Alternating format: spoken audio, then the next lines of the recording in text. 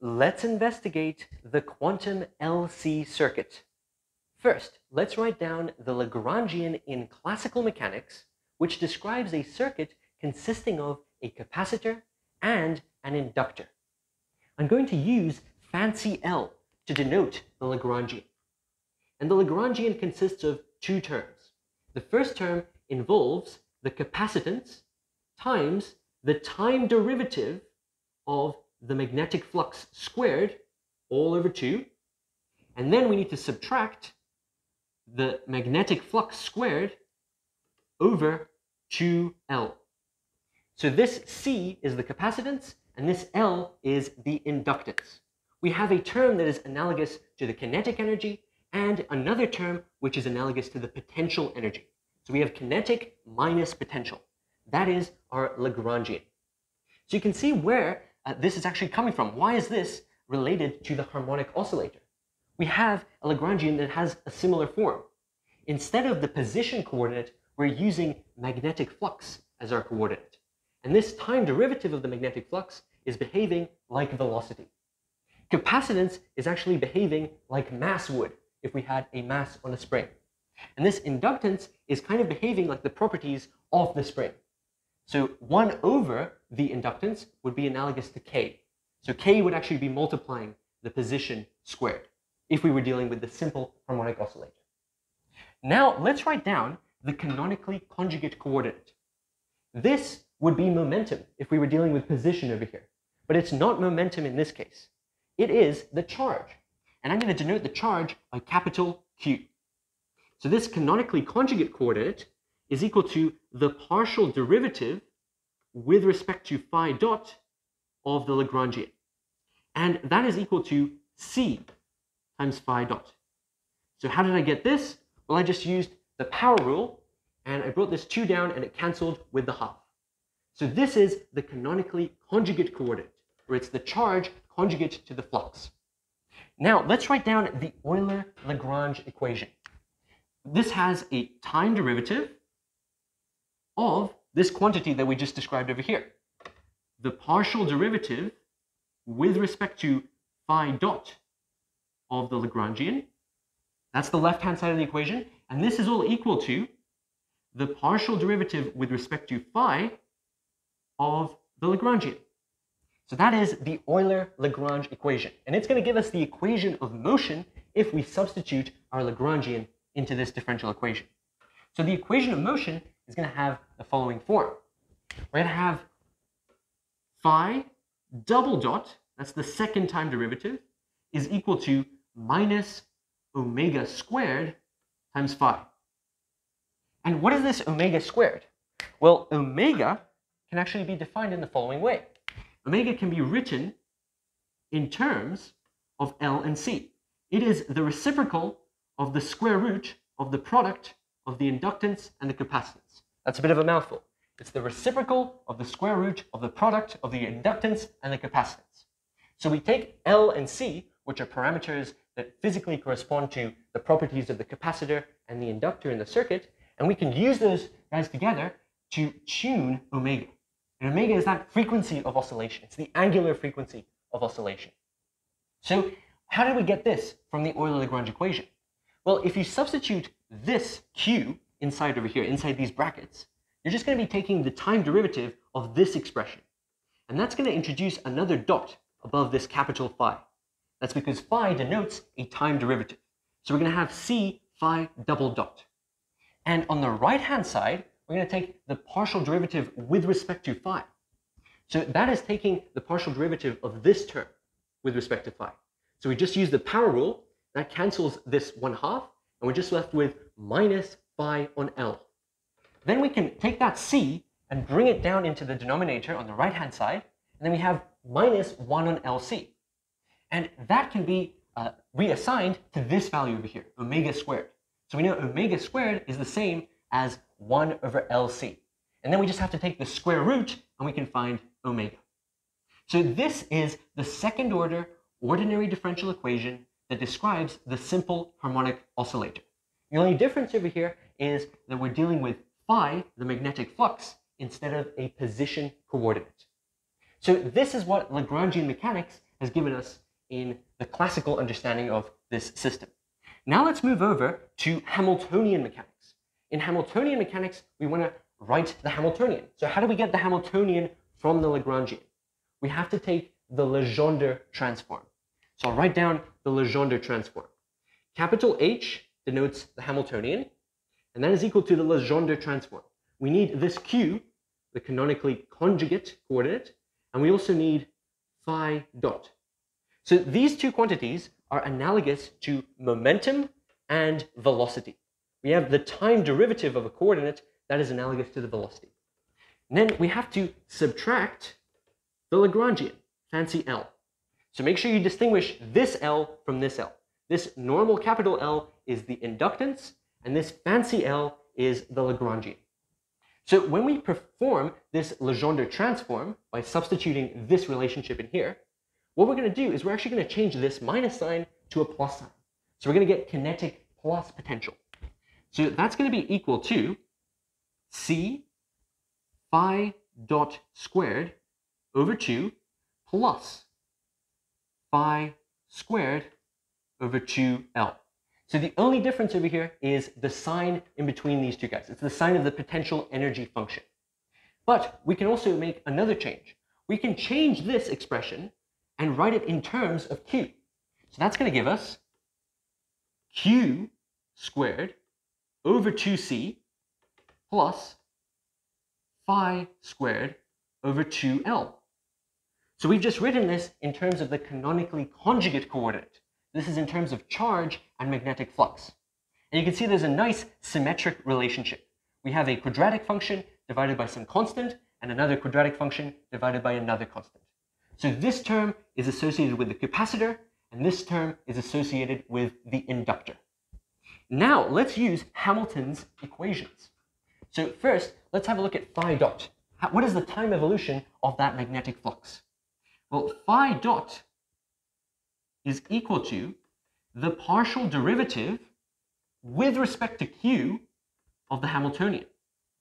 And what is that going to be? We just use the power rule and we get Q over C. Now let's have a look at the time derivative of Q. So Q dot.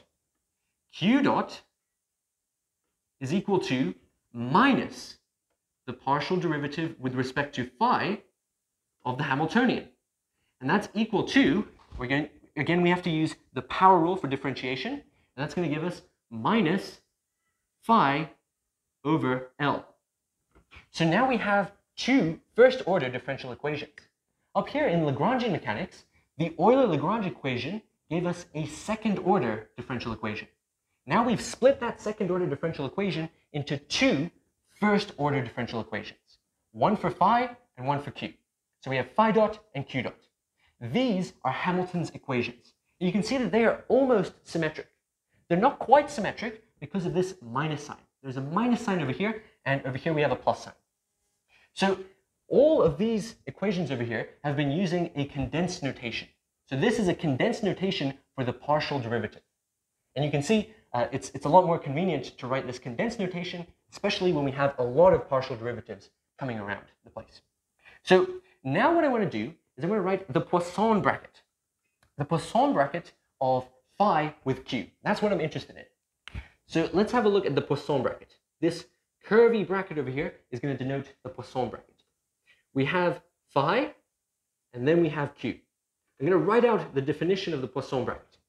First, we have to take a partial derivative with respect to phi of phi, and then we have to multiply that by the partial derivative with respect to Q of Q, and then we subtract off the swapped over version. So we need to swap phi and Q around. So we're going to have the partial derivative with respect to phi of Q, and then we'll have the partial derivative with respect to Q of phi. So that's what we have over here. You can see that I've kept the derivatives in the same order. We have phi, Q, but I've swapped around these guys. We have phi over here, then Q over here, and then Q, and then phi. So what is this going to be equal to? Well, these guys are independent variables. So when we take the derivative of q with respect to phi or phi with respect to q, we're going to get 0. Both of these terms are 0. But here we have the derivative of phi with respect to itself and the derivative of q with respect to itself. Both of these derivatives are going to be equal to 1. So we have 1 times 1 minus 0 times 0. That is equal to 1. And this is very important. This is just like taking the Poisson bracket of position and momentum in classical mechanics. So all of this so far has been classical mechanics. Now let's translate the language of Hamiltonian mechanics into quantum mechanics. So I'm going to write the commutator. So over here we have the Poisson bracket. Now I'm going to write the commutator. We're going to have the commutator of these operator quantities. So now I'm going to turn these guys into operators. Phi now has a hat because it's an operator, and q has a hat because it's an operator. And I'll write out this definition of the operator, the definition of the commutator of these guys. So first we're going to have phi, then we're going to have q, and then we're going to subtract off q, and then phi. So you can see it's the same pattern that we saw in the Poisson bracket, just there's no derivatives involved over here. We have phi q minus q phi. Phi q minus q phi. And this is equal to I h bar. So we have I h bar over here. And this is actually the canonical commutation relation. It's just like the commutator of the position and momentum operators. This is equal to I h bar. And implicitly, we have the identity operator here. Because all of these guys on the left-hand side are operators, so on the right-hand side, this also has to be an operator. The identity operator is implied. Now, I'm going to write down one more commutation relation, which is important, and that's the commutation relation between the ladder operators. So we have A and A dagger. So I'll write this out in full. We have A dagger minus A dagger A. And that is equal to 1. So this is another important commutation relation which we'll be using. So first we have A dagger, and then we're subtracting off A dagger A. And this dagger over here denotes the Hermitian adjoint, or the Hermitian conjugate. Let me write down the definitions of A and A dagger. And then we're actually going to use them and to write the Hamiltonian. We're going to express the Hamiltonian in terms of these guys. So let's write down what A is. A is equal to this following mess. We're going to have a constant out the front. It's a big square root of 1 over 2h bar z. And z over here is actually the impedance. And we'll talk more about this impedance later in the video. Then we want to multiply all of this by this operator phi plus I times the impedance times q. So you can see I'm writing hats above phi and q over here because they have been turned into operators. Now, I want to find A dagger. So I'm going to take the Hermitian conjugate of this, or the Hermitian adjoint. So I'll write that underneath. We have A dagger. All of these guys are real numbers out the front, so this is not going to get changed. We're still going to have the square root of 1 over 2h bar capital Z, which is the impedance. But what's going to happen over here? The Hermitian conjugate of phi and q is not going to change them. That's because these are Hermitian operators. Why are they Hermitian operators? Well, they are physical observables. And physical observables in quantum mechanics correspond to Hermitian operators. Hermitian operators, by definition, are equal to their Hermitian adjoint. So if we take the dagger and we apply it to these guys, it's not going to change anything. Phi is equal to phi dagger, q is equal to q dagger. But this I over here is going to get changed. It's going to change to minus I, because we're going to have to take the complex conjugate. So I'll write that underneath. We have phi with a hat minus I z q. So that's the only difference between A and A dagger. It is just the sign of this imaginary number over here. So we have plus I and minus I. Now what we want to do is write phi and q in terms of the ladder operators. So first of all, let's take the sum of these two quantities. Let's take the sum of A dagger and A. So we want to add these guys together. What's that going to give us? Well, if we add these guys together, we have a minus sign over here and a plus sign. So these terms are going to cancel. There's not going to be any q.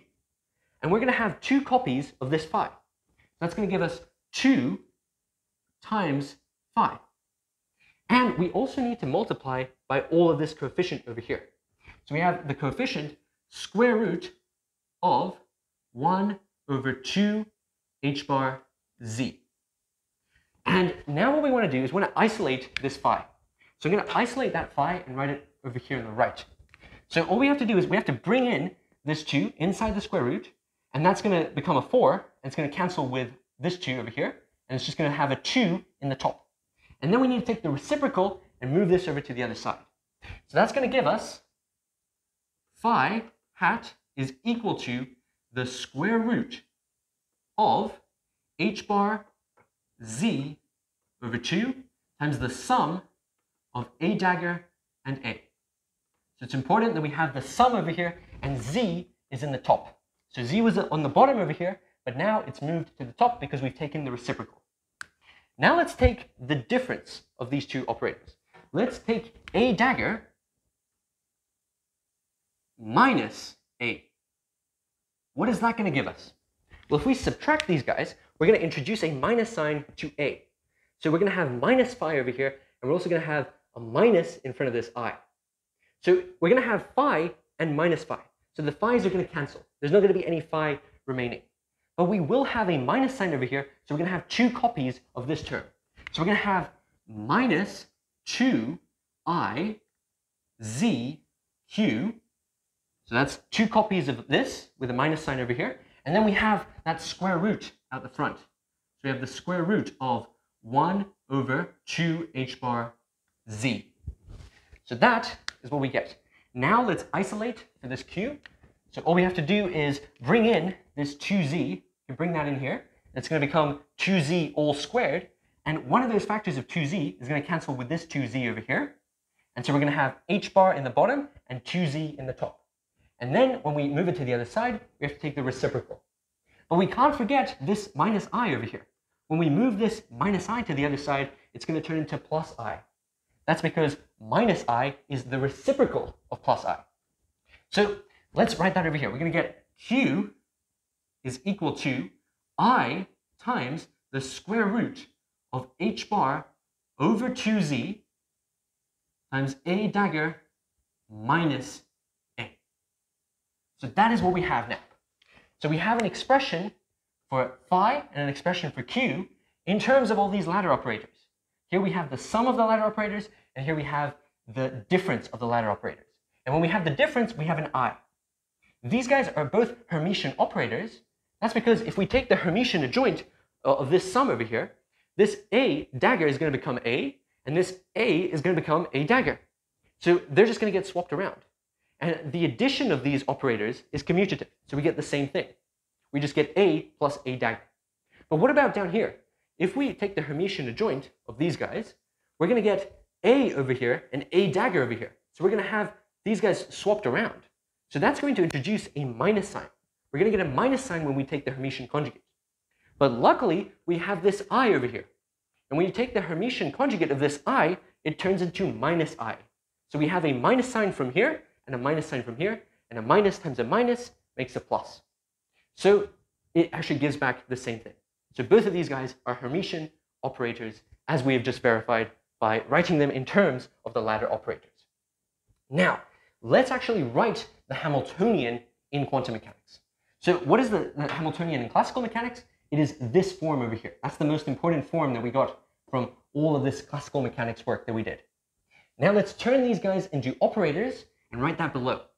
So what we have is the Hamiltonian is equal to q hat squared over 2c plus phi hat squared over 2l. So all I've done is I've just put hats on all of these quantities. This is reasoning by analogy.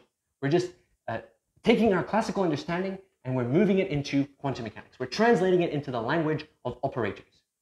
Now what we can do is we can take these relationships over here and we can substitute them into this expression for the Hamiltonian. So let's do that.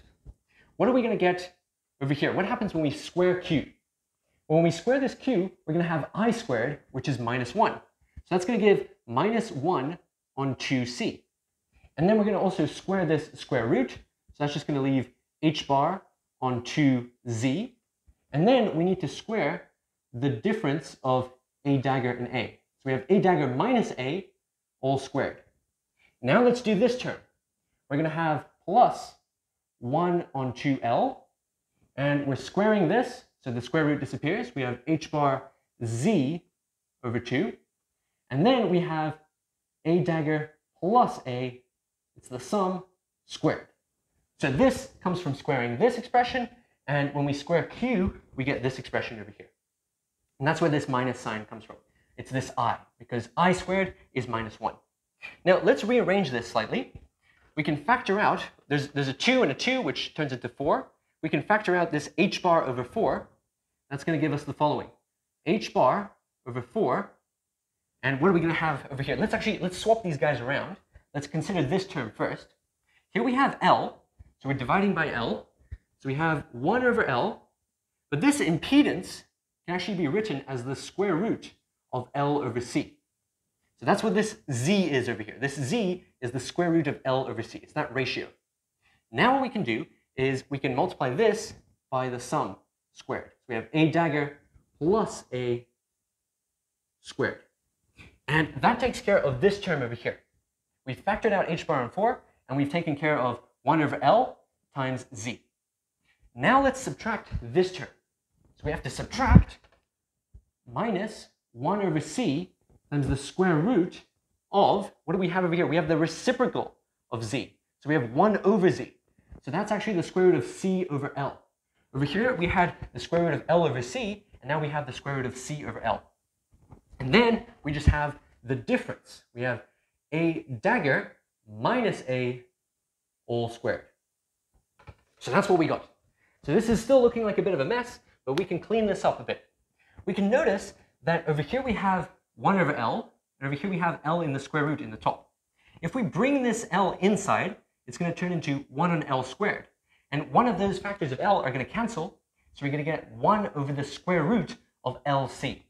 And that's exactly what's going to happen over here as well, because we have C occurring here outside on the bottom, and we have C on the inside of the square root in the top. So we move this inside, that's going to give 1 on C squared. One of those C's is going to cancel, and we'll have 1 over the square root of LC. So we can pull that common factor out the front. So that's going to give us the following. We're going to have h bar on 4 times 1 over the square root of LC. So that's a common factor. Both of these guys give the same result. Now let's expand these terms inside the brackets. So first we're going to get a dagger squared. Then we're going to have a squared. Then we'll have a dagger a, and then a dagger. So that's from this term over here. Now let's deal with the minus signs. Over here, this is going to give us a minus. So we're going to have minus a dagger squared. And then we'll have another minus a squared. And over here, we're going to get double minuses. When we do a mixed term, when we multiply this by this and this by this, we're going to have a minus sign. But we also have a minus sign at the front. So we're going to have minus times minus, which is plus. So we'll have plus a dagger a, then plus a dagger. And I'll close the brackets over here. So have a look at all of these terms that we found. So these terms have come from expanding the sum squared, and then when we expand the difference squared and subtract it off, we get all of these terms over here. So we get a minus, and then a plus, and then a plus. These pluses are actually double minuses. We have a minus sign from out here and a minus sign from the inside when we do mixed term multiplication. So let's see what we can cancel. A dagger squared cancels with minus a dagger squared. A squared cancels with minus a squared. These terms are exactly the same as these terms over here. We have a dagger a dagger, and then we have a dagger a dagger. So we can group these guys together. We have 2 copies, and we can factor out a factor of 2. And that factor of 2 is going to combine with this 1 over 4, and that's going to give us h bar over 2. And what about this 1 over square root of LC? Well, that's exactly the same as omega. So we can write this in a far more condensed form. That is h bar omega over 2. That's all of this stuff out here. So I've pulled that factor of 2 from the inside, and that's cancelled with one of the factors of 2 inside this 4. And then I have a dagger A plus a dagger.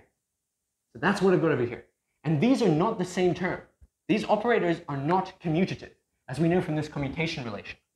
Now let's actually use this commutation relation to write this in a slightly different form. Let's write this underneath. So we still have h bar omega over 2, and I'll keep a dagger A exactly the same. I don't want to change that, but I do want to change this term, a dagger. Where did that come from? Well, we had an a dagger over here and an a dagger over here, and that gave us a 2 times a dagger, and then we factor that 2 out. So this term over here, I want to swap. I want to swap these guys so that I have the same combination over here. But if I swap these guys around, I'm going to have to consider the commutation relation. So have a look over here. We have a dagger minus a dagger A. If I move this to the other side of the equation, what I get is a dagger A plus 1. So all I have to do to swap these guys around is to add 1. So that's going to give me the following. I'm going to get a dagger A plus 1. So I want you to be comfortable with this step. These two guys over here are exactly the same as a dagger. That's because a dagger is the same as a dagger A plus 1. That's using that fundamental commutation relation between the ladder operators. Now we have 2 copies of a dagger A. So we can group these guys together. That's going to give us h bar omega over 2 times 2 times a dagger A plus 1. And now we can bring in this factor of 1/2 from outside, and that's going to give us h bar omega times a dagger A plus 1/2. And this is the form of the Hamiltonian from the quantum harmonic oscillator. So we can see that it's exactly the same. We have the same form of the Hamiltonian when it's written in terms of the ladder operators.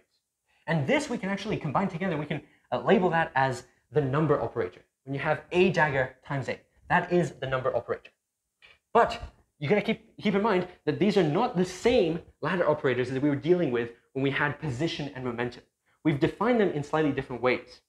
Instead of mass, we have capacitance. And instead of K, which is from Hooke's law, we have a combination of 1 over L. It's the reciprocal of this inductance. And instead of position and momentum, we have flux and the conjugate charge. So I want you to also remember that this capital Z over here is the same as the square root of L on C. That's the square root of L on C. And then when we take the reciprocal, it's the square root of C on L. So the takeaway message for this video is that we started with classical mechanics. We wrote down the Lagrangian in classical mechanics. We found the canonically conjugate coordinate. Then we used the Euler-Lagrange equation to find the equation of motion. And the Euler-Lagrange equation gave us a second order differential equation. And this is the one that we know from the simple harmonic oscillator. We used this equation over here to define omega. And then we took the Legendre transform of the Lagrangian to get the Hamiltonian. And we wrote the Hamiltonian in terms of the charge and the magnetic flux. Then we also used Hamilton's equations to get the time evolution. Finally, with the classical mechanics part of this video, we looked at the Poisson bracket, and we found that the Poisson bracket of phi and q is equal to 1. And we also found by analogy that the commutator of phi and q is equal to IH bar. When you go from the Poisson bracket to the commutator in quantum mechanics, you have to introduce this factor of IH bar.